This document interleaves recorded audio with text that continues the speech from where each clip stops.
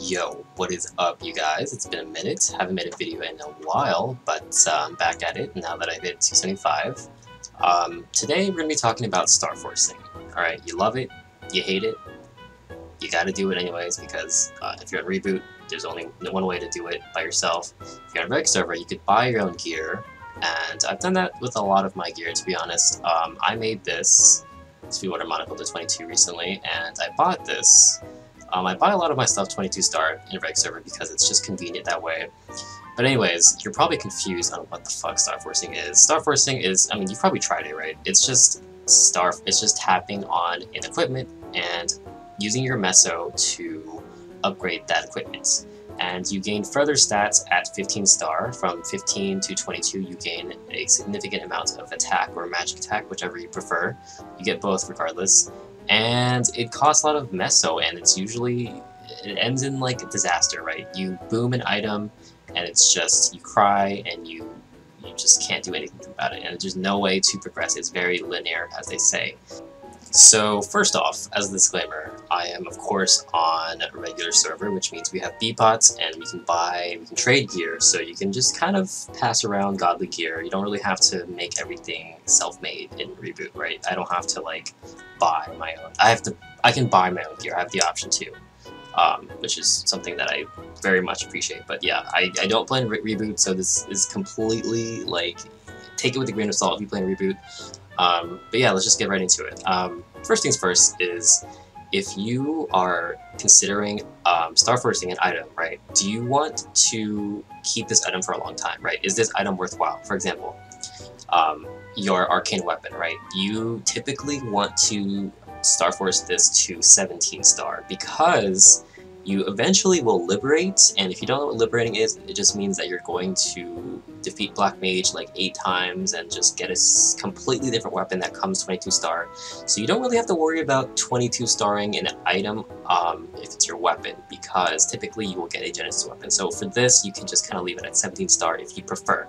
If you want extra damage and you have the extra meso and you've grinded a lot for the meso, whatever, just, you can tap at 22, go for it, but you don't really have to. Because you get a Genesis weapon, and the Genesis weapon comes with 22 star, so you don't really have to worry about that. Other worthwhile items that are worth tapping is, you know, stuff that is best in slot. For example, Superior Golix Ring is pretty much best in slot out of the 4 rings. You always want to tap this to 22 star. I have not done that yet, but it's not something that I really care about, honestly, but I would recommend doing it. I mean, I have the meso to tap it to 22 right now if I wanted to, but it's just not really something that's on my priority list. And also, consider that every time you want to Starforce something, make sure that the replacement is cheap, because, of course, if you've been there, Starforcing gives you, you know, the boom, right? Sometimes you boom something and you need to replace the item. When you explode an item, you will get a trace of that item in your inventory, and that item will just be like an invisible item, and then you get replacements. You have to buy or find another replacement, and you switch it up, and then it goes back to 12 star. So if you boomed at 17 star, it will go back to 12 star. If you boomed at 21 star, it will go back to 12 star. So that is just something to consider. You always start back at 12 star. You keep the stats, you keep the flame, you keep the potential, the B-pot, whatever, but you just go back to 12 star. Just remember that. When you are Starforcing, always assume that you're gonna boom, and perhaps buy like a replacement, at least 1 replacement or 2 if you can afford it. If the replacement is cheap, or if it's easily accessible in Reboot, for example, definitely have replacements in your inventory. The reason why I tapped this to 22 star the other day is because I realized that the Sweetwater Monocles in Barra Auction House are like, I don't know, like 100 to 200 mil, and that's really not a lot. I know, for example, Superior Golix Rings are very cheap. They're like 100 mil each in the auction house, and it's a lot cheaper than stuff like Superior Golix Pendant, which is like 700 mil for a replacement. So if I boom my pendant, I have to start over, and not only that, do I have to start over, I have to buy a 700 meso pendant to replace it. It's just like, what the hell? Like, I'm not gonna do that. I'm not gonna tap something that's so risky, right? I'd rather tap something that's worth, like, cheaper. The replacement is, like, way cheaper, so, like, consider, like, if you're gonna tap something, make sure that the replacements are very cheap, or accessible to get. I know in Reboot you can get some things like infinitely, or like they're a lot easier to get. For example, like CRA gear, you can tap these to 22 star very easily, so just consider that replacements are very much necessary because just assume that you're gonna boom, right? Life is all about failure. It's all about triumph and failure, so if you're gonna boom something, just assume you're gonna boom, because you probably will. Like statistically, you will boom your item. It will explode and you will have to replace it. And my last advice is probably more catered towards regular server.